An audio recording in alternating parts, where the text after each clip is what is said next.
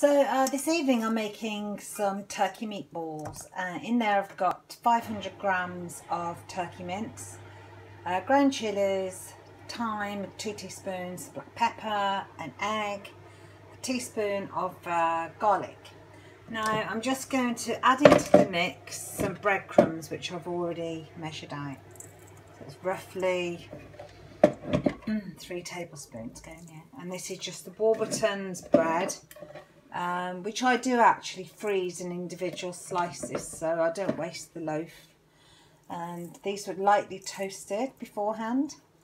So I'm just going to bring those together and then I'll be ready to shape them into little meatballs. It's coming together nicely. I'm not going to over mix. I don't want the meatballs to be too dense.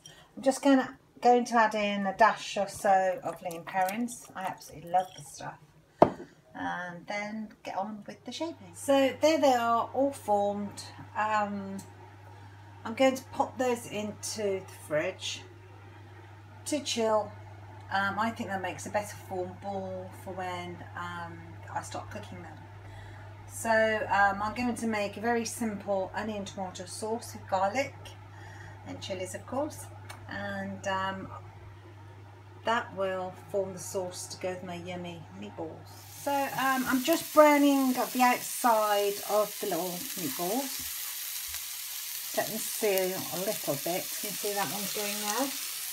And then when I'm happy with the fact I've got a bit of colour to them, I'm going to pop them into the sauce and let them simmer through and absorb the lovely tomatoes. So there they are, all in the pan.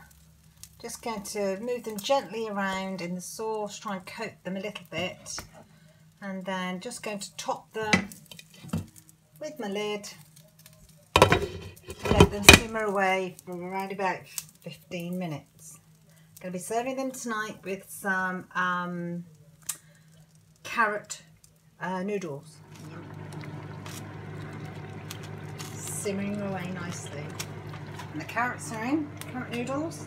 Just waiting those to come to boil, and then I'll give them a rinse and ready to tuck in. Yummy.